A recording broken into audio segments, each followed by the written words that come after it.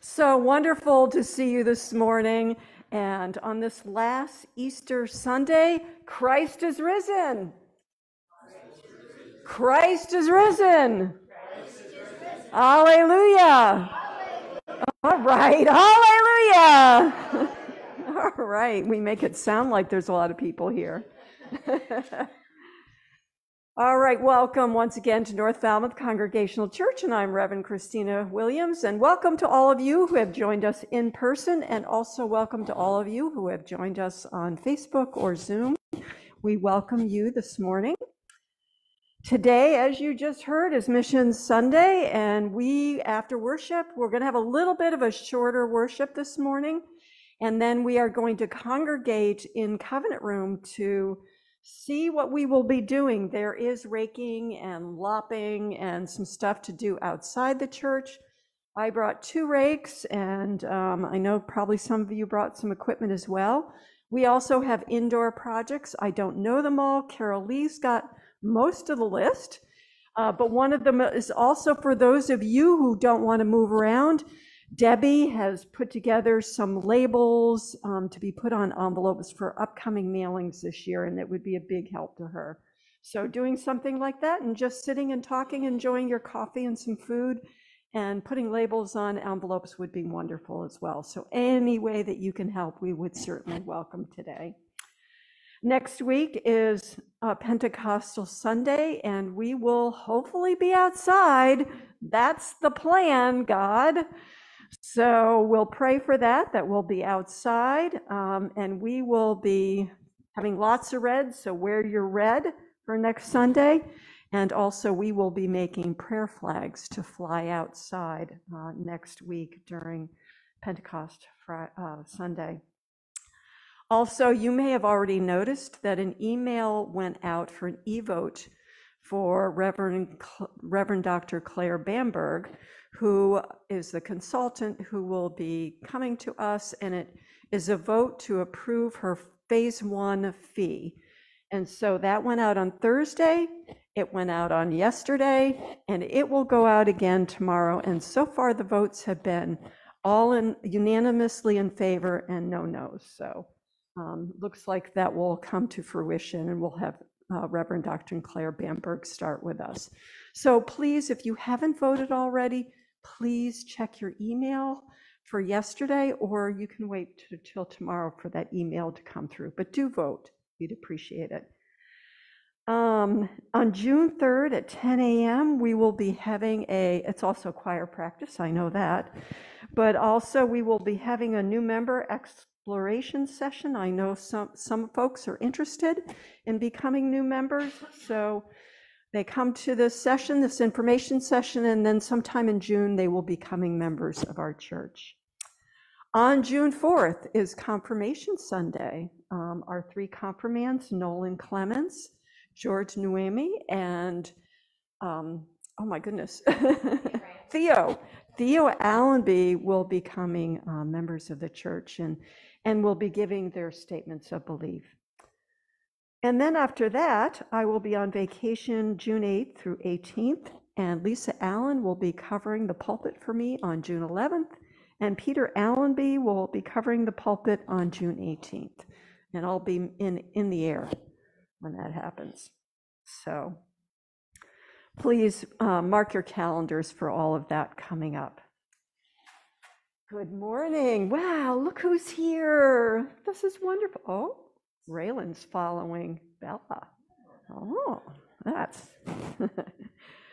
So let's take a deep breath and bring ourselves into this holy and sacred space as we come to worship God and are brought together with our music.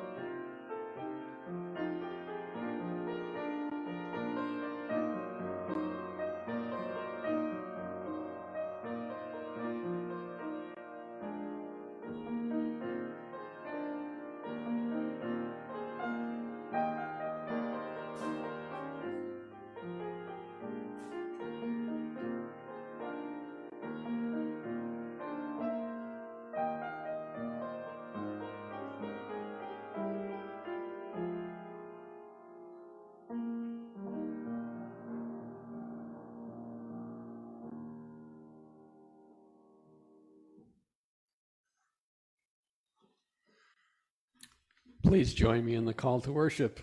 What would God have us do? What gifts do we have that can serve God? Lord, guide our lives and our service. Lord, cause Ministry, promise. Help us, O Lord, to look beyond words. help us, O Lord, to see ways of service. Come, let us worship God with thanksgiving for gifts of ministry. Let us Praise God, joyful hearts. Amen. Please rise as you are able, and the insert is our first song of thanksgiving. Rejoice in the Lord always. We'll sing two stanzas.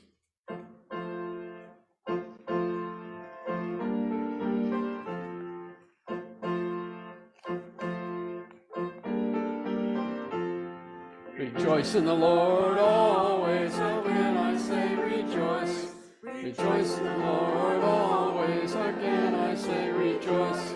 Rejoice, rejoice, again I say rejoice. Rejoice, rejoice, again I say rejoice. Rejoice in the Lord always, again I say rejoice. Rejoice in the Lord always, again I say rejoice. Rejoice, rejoice, again I say rejoice. Rejoice, rejoice, again I say rejoice.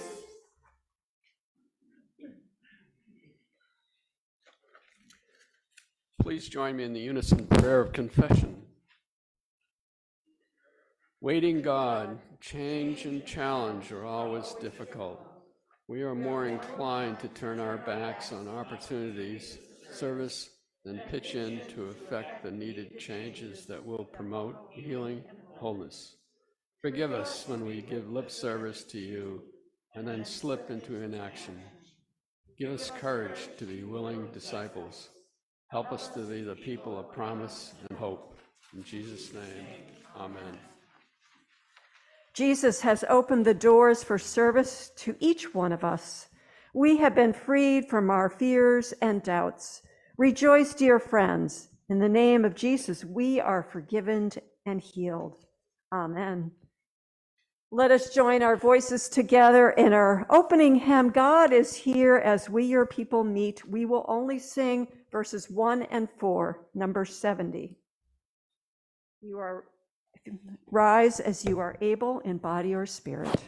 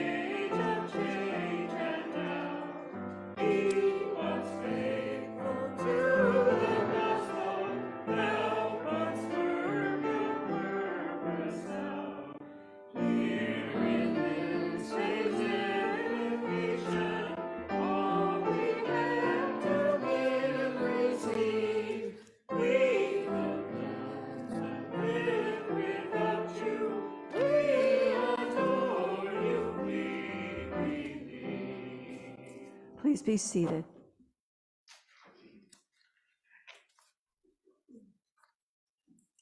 Our New Testament reading this morning is in Luke 4:14 to 21, and it's on page 74 in your Pew Bible if you want to follow. 2,000 years ago, Jesus entered our world, a world of poverty, oppression, injustice, and a war. It was a world where hope was in short supply. Why did Jesus come? An essential part of Jesus' mission was the loving sacrifice he made on the cross, so that we might know what love in action truly looks like, to save us from our sins, and to give us promise of new life through resurrection. But his mission was so much more than his death. Hear these holy words. A reading from Luke 14 to 21. Then Jesus, in the power of the Spirit, returned to Galilee, and a report about him spread through all of the surrounding regions. He began to teach in the synagogues and was praised by everyone. When he came to Nazareth, where he had been brought up, he went to the synagogue on the Sabbath day, as was his custom. He stood up to read, and the scroll of the prophet Isaiah was given to him. He unrolled the scroll and found the place where it was written, "The Spirit of the Lord is upon me, because he has anointed me to bring good news to the poor. He has sent me to proclaim release to the captives and recovery of sight to the blind, to set those who are oppressed, to proclaim the year of the Lord's favor." And he rolled up the scroll and gave it back to the attendant and sat down. The eyes of all in the synagogue were fixed on him. And he began to say to them, "Today this scripture has been fulfilled in your hearing." The word of God for the people of God. Thanks be to God.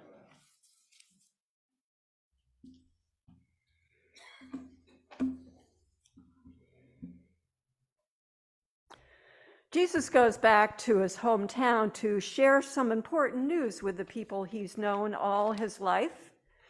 They've been hearing rumors of his ministry around the countryside, and they're excited to hear what their hometown boy has to say. So in the synagogue, he's handed a scroll, and he unrolls it, and he reads this piece from the scripture of Isaiah. And then he puts it away, and he proclaims that he has come to fill the scripture. You could have dropped a pin in that synagogue. They were not happy at all. Was he proclaiming that he was the Messiah? How scandalous.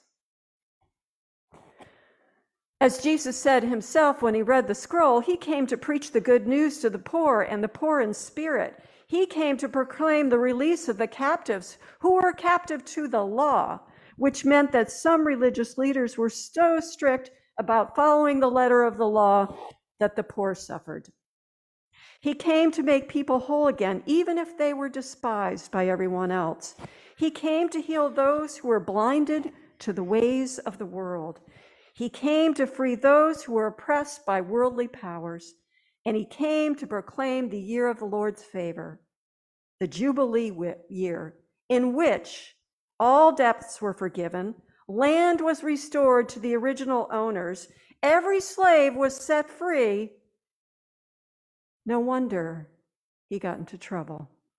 No wonder his home crowd was upset. Jesus' mission was to shake things up. But this just wasn't Jesus' mission. This was God's vision and God's dream for the world. A world where so many on this good earth, even now, hope for. A world like Jesus talked about in Scripture. He came to give people hope and freedom. He came to give them and us a glimpse of what God's kingdom is to really look like. Now, as we know, Jesus' mission was mostly among the impoverished, the weak, the hurting, and the rejected in society. For those who were well off, they could just be just as impoverished, weak, and hurting in spirit. But for all those Jesus encountered in his ministry, he wanted them to know their true identity and absolute worth as God's beloved. He wanted them to know that they were forgiven and that God's love was unconditional. Through his words and actions, Jesus embodied that love all the way to the cross. Rooted in his Jewish faith, Jesus expressed God's deep compassion and concern for all people, but especially for those in need. In the Old Testament, God continually called on God's people to reflect God's heart to those around them. They were called to act justly, to love mercy, and to walk humbly, so that there would be no poor among them. This was God's dream and vision for our world. But many struggled to walk in the ways of God. So God became flesh in Jesus to reconcile a broken world, to put us in right relationship with God and all creation, and to usher in the kingdom of righteousness, peace, and justice. So, we still live in a world that is in need of God's ministry. The needy, those impoverished, those who live under the injustices of society and who are in pain. As God's people, we are called to show God's love and welcome to all those who need it. We are called to be Jesus' hands and feet in a hurting world. We are to follow Jesus' way sincerely. That isn't optional for us. We too feel the deep need of those around us to be part of Jesus' mission. God's vision of God's kingdom is our vision too. Like Jesus, the disciples and the saints gone before us, the responsibility of fulfilling God's dream has been entrusted to each of us and this church. As the time approaches for us to begin on the future that awaits our church, we will wonder together, who are we? How do we stand tall? How do we stand apart from other churches? And what would be lost if we weren't here? And what do we have gifts for? What do we have energy for? What do we have passion for? Once the answers to our powerful questions start to emerge, let us hold on to the hope that God will send us the people and gifts that we need to help us do what God needs our particular church to do in this world. Amazingly, I have found that true in my own life when things get difficult and when things are just starting to turn around. Have you ever noticed that? That things start to fall into place. God brings in the right people and the right circumstances so that your God and what you want are flowing the same way, that you are flowing with God's dream. And it always happens in a way that I never could have imagined it. Can we as a church have faith in God's miraculous ways for us? The future is unknown, but it is still an invitation for us to be open and curious and adventurous for what's to come, to shine a light on new ideas that we never thought about before, even if they do seem far-fetched. We are invited to be patient, to listen deeply to one another, and to the Spirit's guidance and inspiration. We are in God's timetable, not ours, but answers will emerge. Today, we take some time to lovingly tend to our building and grounds, and it is here in this sacred place we find what matters most in being church: community, friendship, and the opportunities for us to serve. It is here that we find meaning, caring, and purpose. Or you wouldn't be here, right? So the future awaits us. God is waiting. Let us tend to this garden we call North Falmouth Congregational Church, so that it may flourish and grow into the future as a vibrant community that seeks to serve its neighbors. Let us pray.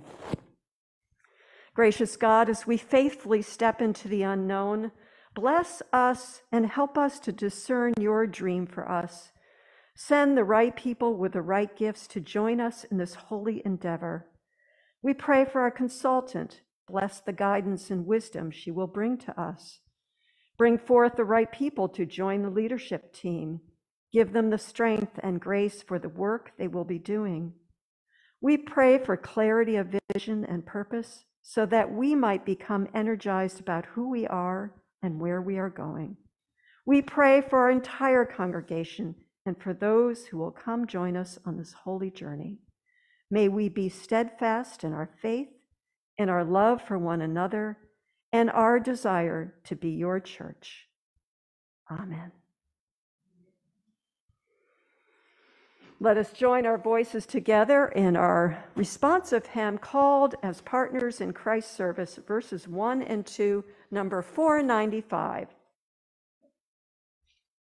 You may rise in body or spirit as you are able.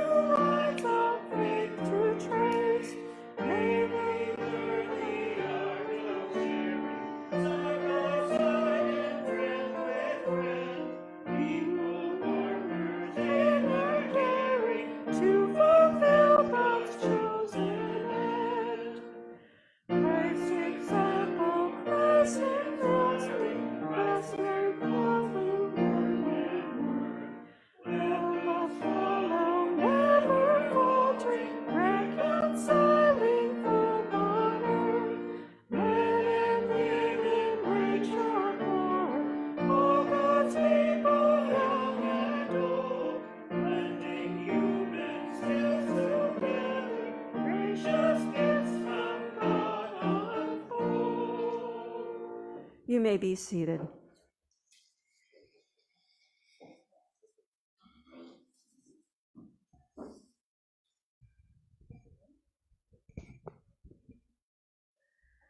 We come to our time of prayer, and after the pastoral prayer, each of you has the opportunity to lift up who you would like us to pray for today, either out loud or in your hearts.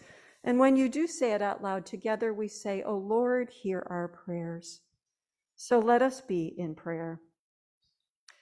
Gracious God, anoint us with your Spirit so that we too can bring the good news of your love, justice, and compassion to our neighbors. Inspire us to freely proclaim release to those who are bound by what holds them back. Help us set free those who are opposed to the ways of the world. Guide us to become a people who boldly proclaim your reign is possible, even when the world says otherwise. For in you all things are possible. May we hold on to the hope as a church. May we believe we can do big things in your name. We hold in our prayers this day all the summer's tourists coming to this beautiful place, and we pray especially for those who work hard to serve them. The restaurant workers, the waiters, the line cooks, the bus people, the hotel workers who sweep, clean, and do laundry day after day. We pray for those who work on boats, docks, and ticket counters for the ferries. We pray for those experiencing homelessness who hold out hope for an affordable place to live, even as they take advantage of summer employment, working 2 or more jobs, but still can't make ends meet. We pray for all those who work behind the scenes during the summer. You notice them, God. Help us to notice all who go unnoticed, who work behind the scenes to make our lives easier and our lifestyles possible. Lord, in your mercy, we pray especially for our families and neighbors, our church, nation, world, and even our enemies. Receive our concerns and hopes and dreams for each of them. We pray for healing and strength for all those we lift in prayer this day, whether we speak our joys out loud or concerns out loud or in the silence of our hearts. So today I bring Dick Cudmore to our prayers. O Lord, hear our prayers. O Lord, hear our prayers. O Lord, hear our prayers. O Lord, hear our prayers. O Lord, hear our prayers. O Lord, hear our prayers. O Lord, hear our prayers. For Cheeto, O Lord, hear our prayers. O Lord, hear our prayers. O Lord, hear our prayers. God and community, holy and one, we pray as Jesus taught. Our Father, who art in heaven, hallowed be thy name. Thy kingdom come, thy will be done, on earth as it is in heaven. Give us this day of our daily bread, and forgive us our trespasses, as we forgive those who trespass against us. And lead us not into temptation, but deliver us from evil. For thine is the kingdom, and the power, and the glory forever. Amen.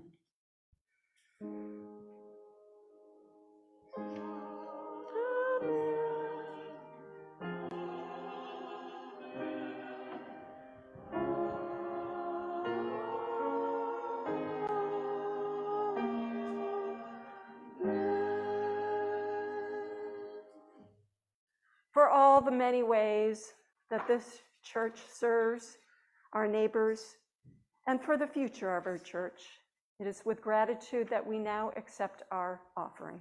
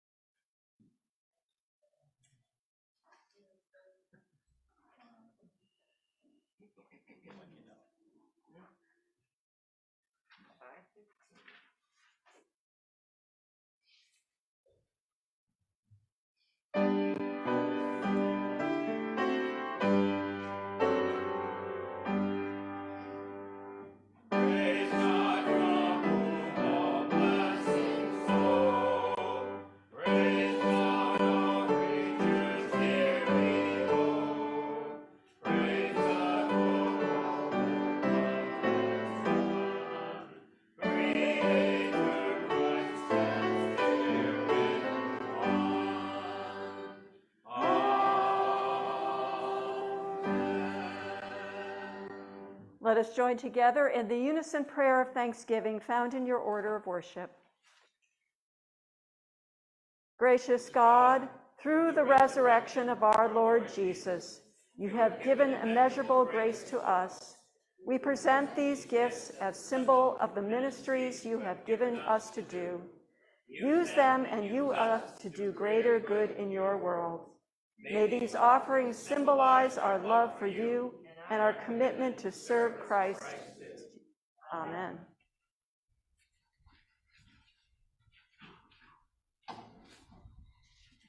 You may be up. No, you got to stay up, right?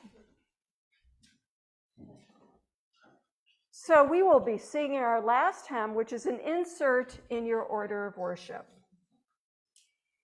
Right?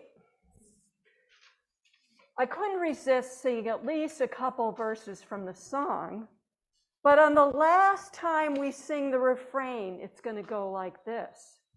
Raking in the leaves, raking in the leaves, here we come rejoicing, raking in the leaves, and so on.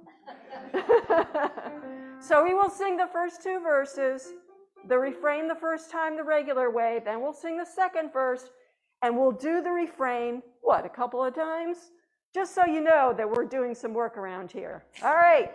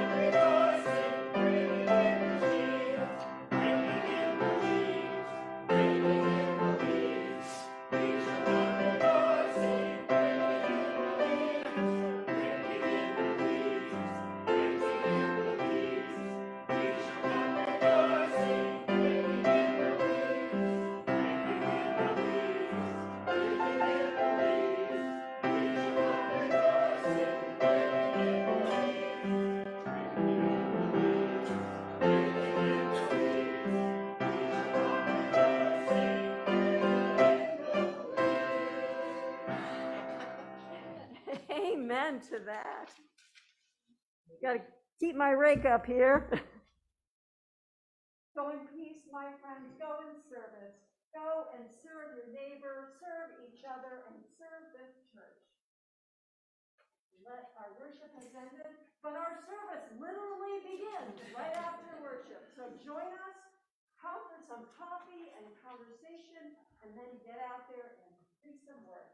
And thank you for coming this morning and participating in all of this. Amen. Amen. Would today be a good day for them to march out to the music? Sure, we could march out to the music. Absolutely. You ready to do some marching?